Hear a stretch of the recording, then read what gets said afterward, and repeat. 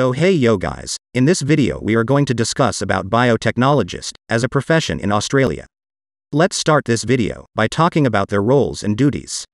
The biotechnologist study the anatomy, physiology and characteristics of living organisms and isolated biological molecules, and uses the knowledge gained to create and develop new or improve existing products, materials and processes to make our life better. One of the first thing we search about a profession is their pay scale, so that we can get an idea whether we can buy a mansion with a swimming pool in the backyard, or we gotta live in the basement of the creepy old man. So as a biotechnologist in Australia, you can earn from $41,000 up to $92,000 per year. This is the base salary, and it does not include bonuses or any other thing because it will just only complicate the numbers. Since we have talked about their salary now, it will be appropriate to talk about their average weekly wages now. So as a biotechnologist in Australia, you can earn up to $1,794 per week. Now let's talk about the data showing the educational qualification of the people employed as a biotechnologist in Australia. This data will be helpful for you to understand how much you should study, and how does just based on the education qualification, your chances of employment will be affected. 66.3% of the biotechnologists who are employed in Australia have done postgraduate studies, 29.9% of them have bachelor's degree, 2.1% of them have advanced diploma, and rest about 1.7% of them have lower qualification than advanced diploma. From this data, we can interpret that bachelor's degree can be considered as a good starting point, but having a postgraduate level educational qualification will open many more employment chances for you.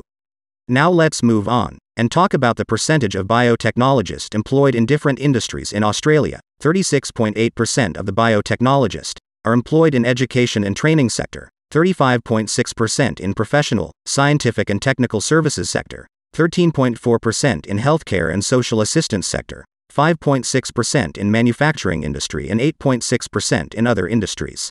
Since we have talked about the industries in which biotechnologists are employed, now let's also see the data showing the percent of biotechnologists employed in different states.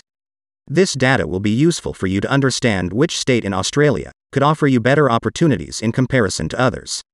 In VIC, NSW and QLD, majority of the biotechnologists are employed, which have 33.3%, 19.9% and 25.1% of biotechnologists employed respectively.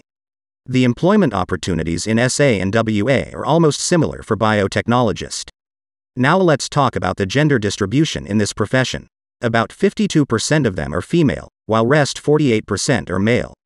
The percentage of biotechnologists working full-time in this profession are 77%, while others are working on part-time basis.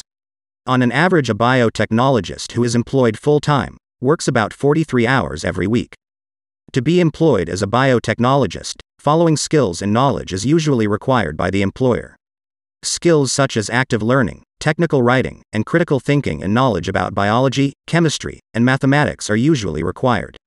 Some of the college or universities offering such programs are Griffith University, Queensland University of Technology, RMIT University, and the University of Western Australia.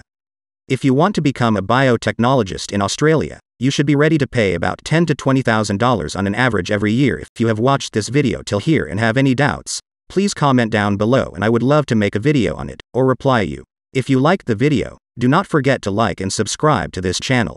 Thank you for watching this video, and I will see you next time with more useful video. Bye bye.